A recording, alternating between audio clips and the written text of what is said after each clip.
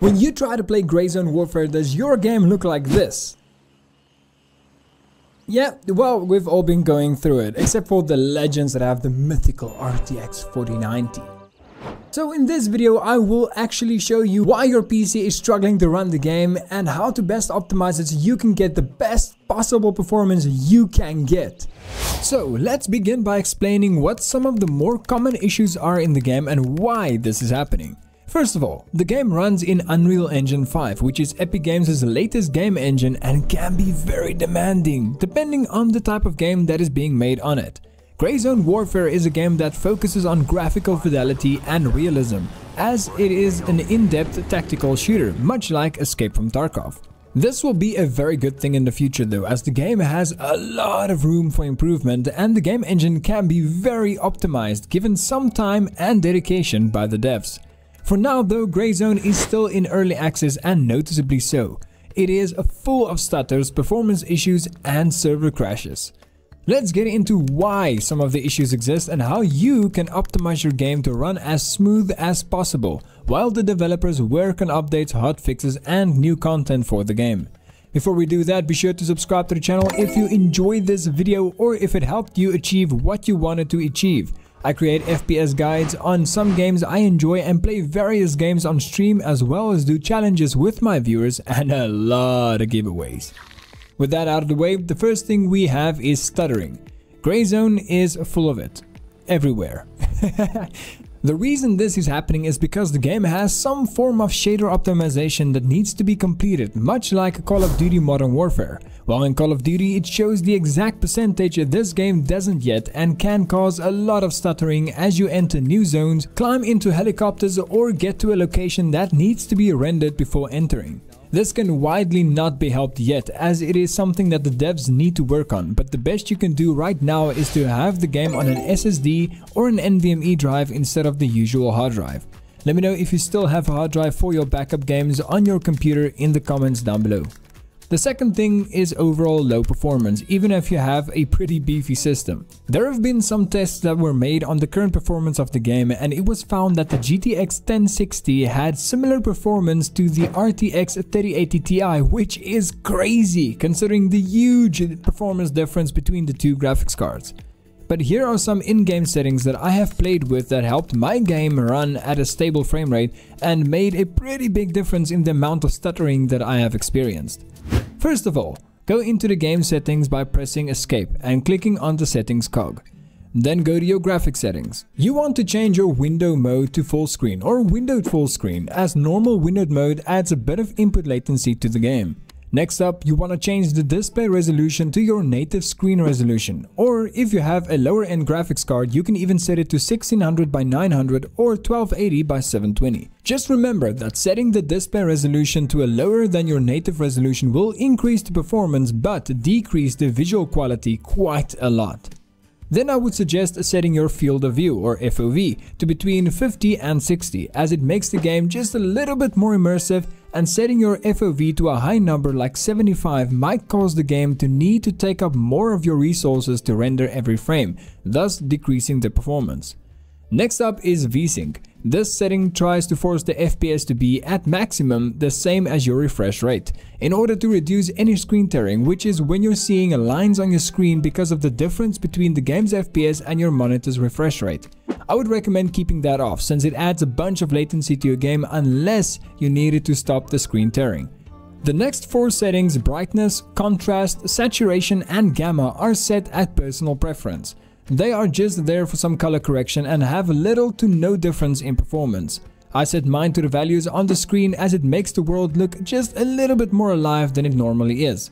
Moving on to the frame rate limit, I would suggest setting it to either 60 FPS if you're getting close to or around 60 frames per second, or on 120 if you're hovering around 120 FPS. This helps the game to be less stuttery since it doesn't need to use your full system all the time. Then I would recommend keeping the background frame rate limit to 30 FPS. This will help you if you want to use another program or do something else on your computer in the background, so the game doesn't hog all of the performance while you are busy and make your PC sluggish.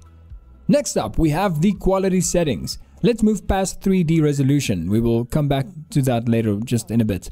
So starting with global illumination, I would recommend keeping that on low.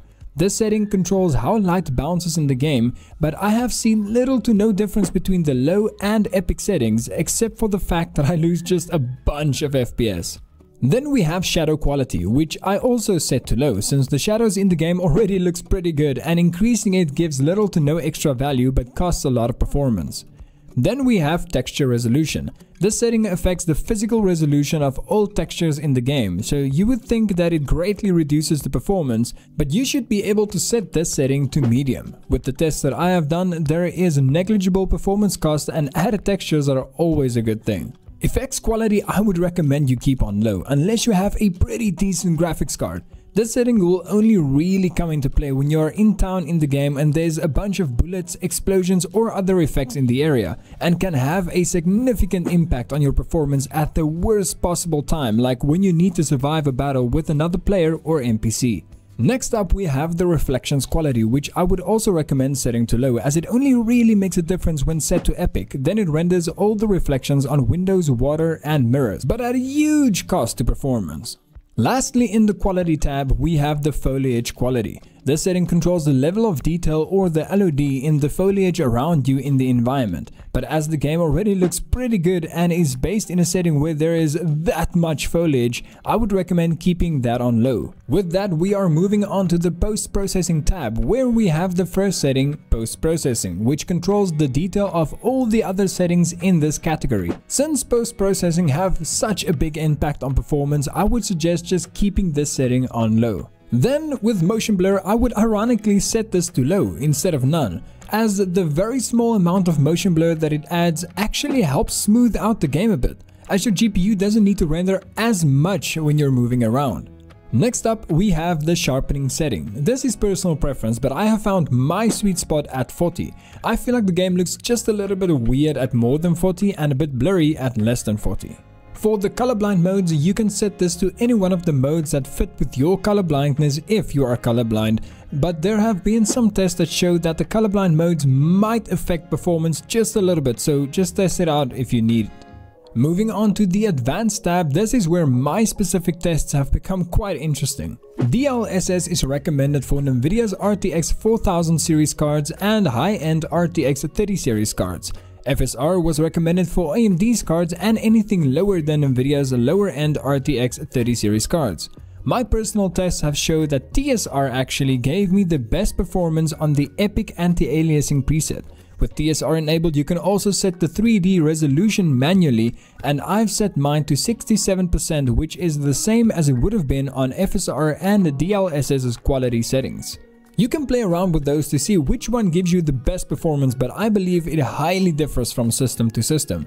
So if you have an NVIDIA graphics card, you can keep the NVIDIA Reflex low latency on off, as it adds just a little bit of stuttering on my side personally, which was kind of weird to see. Or if you have a weaker CPU that is bottlenecking your system, you can set that to on plus boost. That should help to even out your latency just a little bit. But if you have an AMD GPU or used FSR, you can enable Fidelity FX frame generation, and that will increase your FPS by a lot, but it will introduce a lot of input latency, so I have preferred it off, even though I had lower FPS without it. When you have done all the steps above, play the game for about 30 minutes if you can, so that some of the textures and shaders have loaded, and you can get an accurate measurement of the performance you are getting.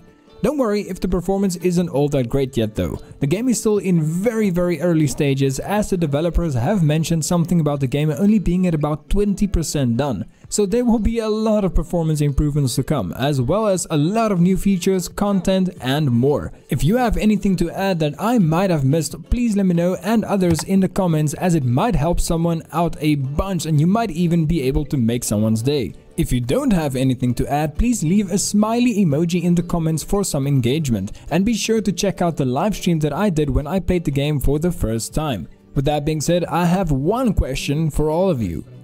Do you want to play?